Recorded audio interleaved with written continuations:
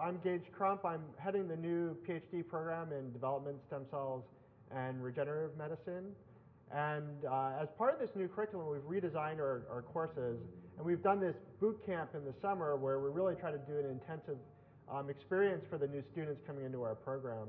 And so rather than having a didactic sort of class where a professor gets up there and just lectures everyone for the whole time, we wanted to have it more interactive. So we have a lot of discussion of the primary literature. In addition, we have labs where we do stem cell culture or embryology and imaging.